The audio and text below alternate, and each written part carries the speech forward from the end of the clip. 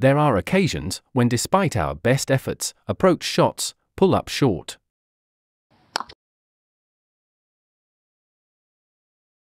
Shooting such an angled hoop can feel rather frightening.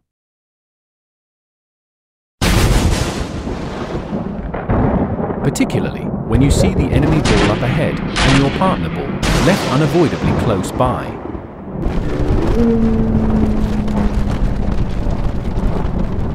But there is a shot which could help. The jump shot. The process is reasonably straightforward. The shot is not much more than a half roll in terms of body and hand positions and mallet tilt.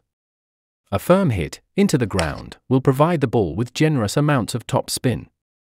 When meeting the uprights of the hoop, the ball will continue to rotate for longer. This is because the ground won't be offering resistance. The top of the hoop is also not quite as rigid and unforgiving as the bottom. A great practice routine for jump shots is to place an object uncomfortably close behind the mallet and avoid hitting it. Forcing the shot to be played down